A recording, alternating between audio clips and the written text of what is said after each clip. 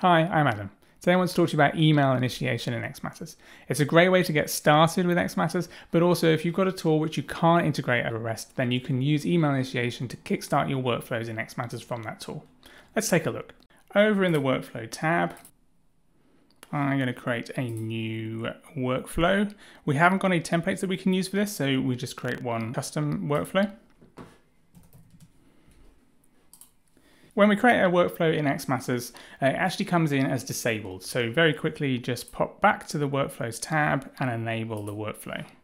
Then we can come back in and go to the Flow Designer tab and create our canvas.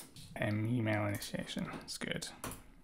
Most of the magic is really going to happen with this email initiation trigger. So I'll pull that into the canvas over here and go and configure it. Know that everything in xMatters happens as a user, as a person, and at the moment it's going to be happening as the authenticating user, which is set to myself, and it will be set to you as you come into here. Over here in the trigger ID, this is going to be the email that you're going to be sending emails into xMatters to. I don't like the trigger ID, so I tend to put in something that I can actually remember. And copy the email address there. Let's send an email into that email address to see what that looks like. Great, send that in. So it's going to take a little while for the email to get through all those email servers and get over to xMatters. If you go to the signals report, you'll see it come in here. And if there are any problems with the emails, they will still show up here in the signals report and you can dive into what the problems might be. This one's come through, 202 accepted is what we want to see, so that's great. Clicking the link here, I can go straight back to the canvas. So then you can decide what you want to go and do with that. I want to create an alert, so I'm going to bring in the create alert step there and connect it up. And into the template, what you'll see is you've got all of the outputs of the email initiation step there. You can see there's two bodies here. I tend to use the plain text body. It's very often the same thing as what's in the HTML, but without all of that HTML content added in. So I'm going to pull them in.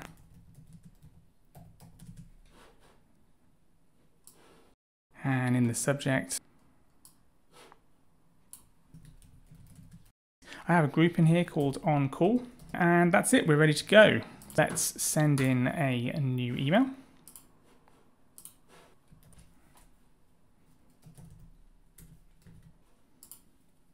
Great.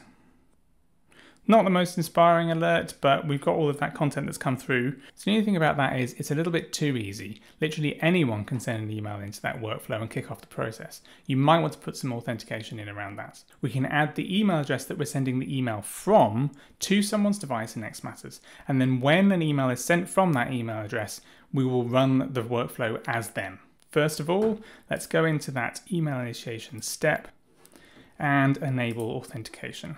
You'll see that the authenticating user disappears because the workflow is now going to run as the user that sent that email in.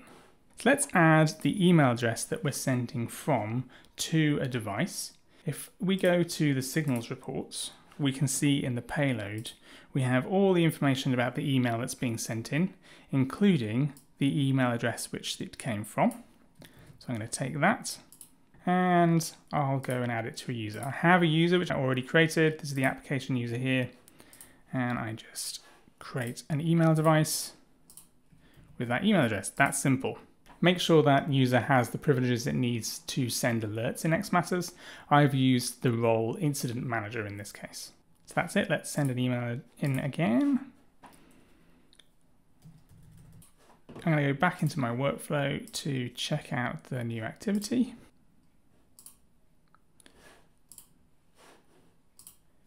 Great, here we can see it. And most importantly, we can see now that the sender is actually the user ID of that application user. Great, so that's easy. And you got some authentication as well. Best of both worlds. We are interested in creating any videos that you want to see. So let us know what you want to see in the comments below and come back soon for more content.